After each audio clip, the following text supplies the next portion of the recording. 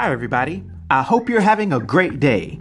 In this video, I'm going to be covering Sunspot. He made his first appearance in Marvel graphic novel, issue number 4, that was released in September of 1982. His real name is Roberto da Costa, aka Bobby B. But yeah, he's a Brazilian that's 5'8" and weighs 170 pounds, having brown eyes and black hair. Now, Sunspot is a mutant that has the ability to absorb ambient radiation, in particular, solar radiation, very similar to our Kryptonian buddy, Superman. The cells of his body are very efficient at absorbing and redistributing this power however he wants, with him actually being cloaked in darkness whenever his power is activated due to him draining all of the ambient light that's immediately around his skin. When he's powered up, he has moderate to vast superhuman strength, being shown as getting stronger over the years, all the way to the point that he once made the dubious claim that he was the physically strongest mutant on Earth, and boasting that he was stronger and faster than Gladiator. Although these words may be a bit of bravado, due to him occasionally being impulsive. However, he was shown to be able to temporarily help restrain Gladiator, and he rocked an alternate universe Hulk with one punch that was able to draw blood. So the jury is still out on his power levels.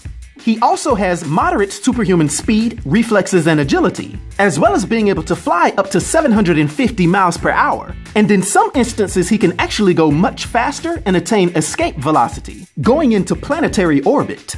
Now, if this wasn't enough, he also has a mastery of thermokinesis along with his photokinesis, being completely immune to all intensities of heat and light, as he can absorb and project both. Matter of fact, he can even absorb weaponized laser light, which is mind-boggling in itself. Sunspot routinely channels absorbed energies into concussive energy blasts, with the most powerful blasts he has being called dark solar plasma blasts. This dark energy hitting with about 20 tons of force. And just like our Kryptonian buddy, he is self-sustaining, being able to use the light and energy he's absorbed to go indefinitely without consuming anything. Now, even in his normal human state, Bobby is formidable, being well trained in martial arts by Wolverine, Captain America, Black Panther, and Daredevil. And this is in addition to his Brazilian martial arts training in capoeira. He also is an intelligent tactician and businessman, fluently speaking multiple languages, as well as being the billionaire that inherited the CEO title of Da Costa International, and having the money and proficiency to acquire the AIM organization. So Bobby inherited long money just like Batman.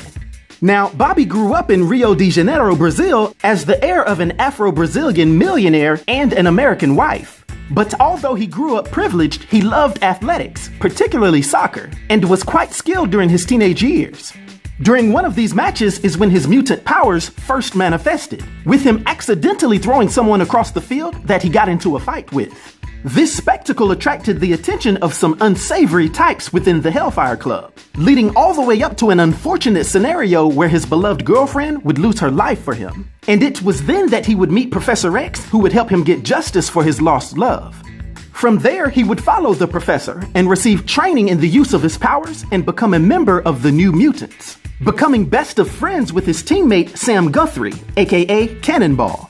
As time went on, Sunspot would lend his formidable powers to multiple different teams, not only spending time with 2 iterations of the New Mutants, but also being a part of the Fallen Angels, X-Force, X-Men, Hellfire Club, and Avengers. Not to mention, as I stated earlier, that he used his resources to buy AIM, which he then used to investigate the coming multiversal incursion. Just after his second run with the Avengers, he would contract the M-Pox disease, with it actually enhancing his powers, albeit at the severe cost of him prematurely aging whenever he powered up. Being much more powerful and older, now going by the title Citizen V, he would lead the US Avengers until he was captured by Hydra. But he would eventually be freed, and then take on the title Citizen X, subsequently losing his life fighting alongside the X-Men in the War of the Realms storyline. Although our powerful billionaire would resurface as a citizen of Krakoa, seemingly being revived by the combined powers of the group called the Five. Now, for his powers and abilities and his influence on the Marvel Universe, for my 1 to 10 rating, I'll give Sunspot a rating of 8, which is an unforgettable rating. I hope everyone enjoyed this video. I'll talk to you next time. Be sure to like, subscribe, and join the new Sage.